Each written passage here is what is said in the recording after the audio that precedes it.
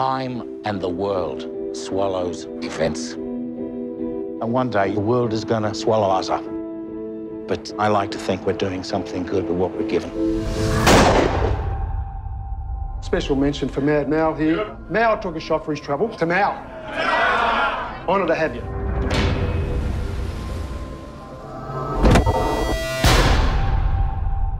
Emergency. I'm on Edgerton Road. A boy's hit his head and he's not moving. Do you think that maybe he could have been hit by a car? Yeah, there's a possibility, but he may have just fallen off his bike. Detective Constable Jim Melledge, this is Detective Sergeant Carl Summer. Who's the witness? He's a detective. He didn't mean to do anything bad. I'll get you through this. Here's what happened. I just wanted to tell you personally that we're doing everything we can to find out who did this. You helped him? I don't know how to thank you properly. And normally wouldn't we run a full forensic on the vehicle? He's one of us. I didn't find that kid on the road. I hit him. There's every chance that he'll die. Jesus Christ.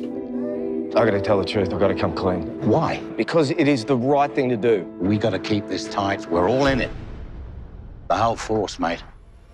We can live with this.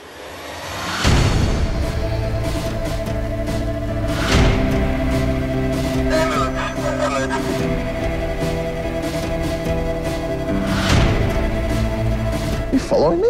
It stops here.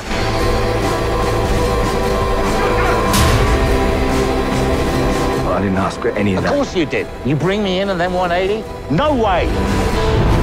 Prison is for pricks that don't have their punishment here. Not you. Not me.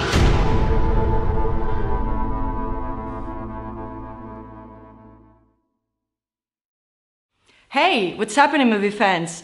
Now, after a lot of back and forth, going back many months, about whether Jason Momoa would play Aquaman in Batman vs. Superman: Dawn of Justice, it looks like the actor will indeed be putting on the green and orange outfit of Arthur Curry.